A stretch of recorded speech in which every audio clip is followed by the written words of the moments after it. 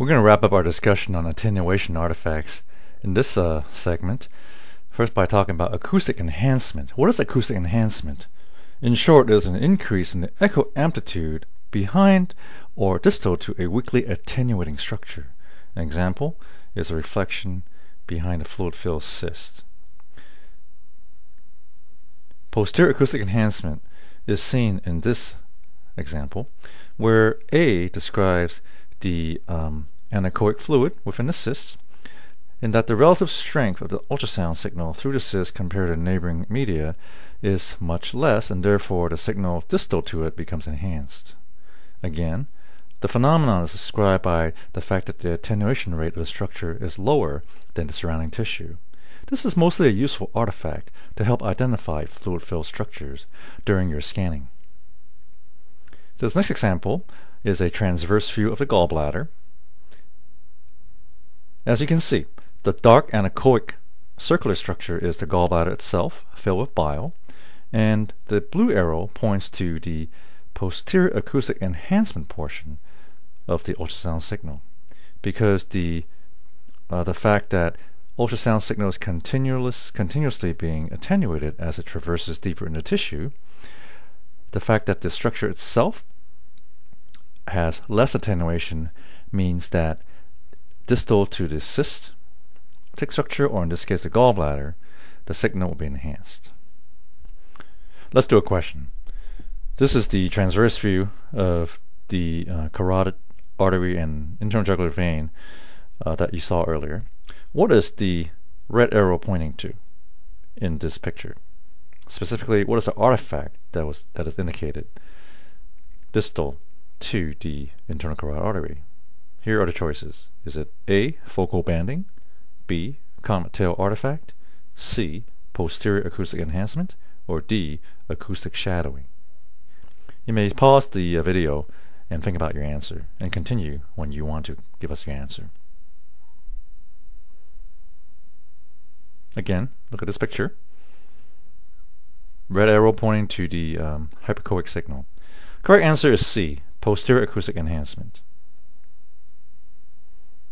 As you can see, because the blood-filled internal carotid artery has less attenuation, the signal distal to it will be greater than the surrounding structures. Now let's move on and talk about focal banding. Focal banding, in short, is focal enhancement. It occurs at or around the focal zone with increased side-by-side intensity of structures. It is most prominent with linear phase arrays. This next example illustrates focal banding in a clinical setting. This is a right upper quadrant scan of the liver. As you can see, the posterior edge of the liver is fairly hyperechoic. As it turns out, the caret on the right-hand side of the screen is the adjustable location of the focal zone. And around this focal zone occurs focal banding, which gives you an artificial enhancement of the ultrasound signal at that particular location.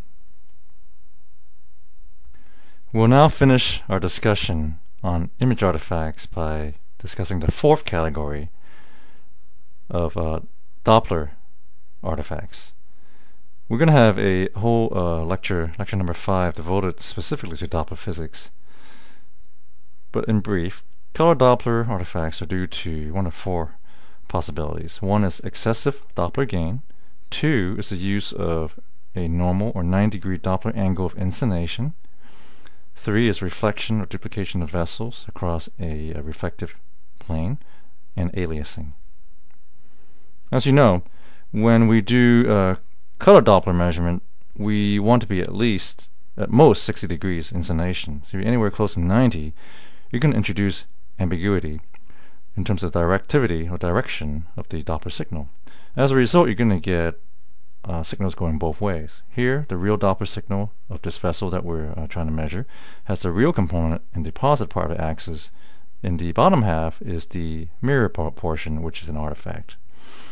In addition, if you get a mirror image of the anatomy, such as the subclavian artery being imaged mirrored by the lung pleura, here you have the actual subclavian artery in the proximal portion of the image, and you have the mirror image distal to the pleura.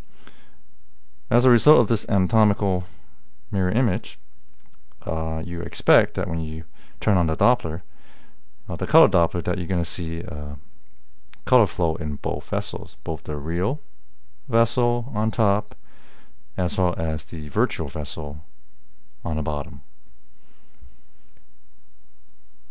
Therefore, it's very important when you do the measurement that you identify whether anything is not making sense anatomically, which is the case here, and therefore interpret the color Doppler results with caution and with some thought.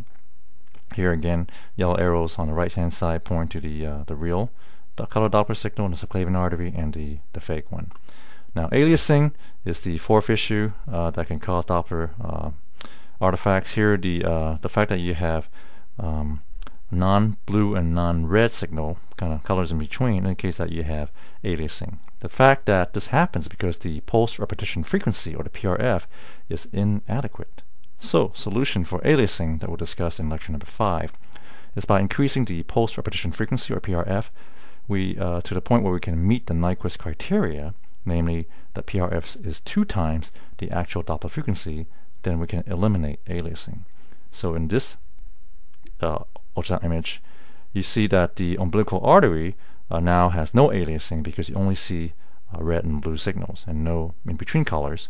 And that's because you see that the PRF is now raised to 28, and by increasing the PRF, as we mentioned, you can eliminate aliasing.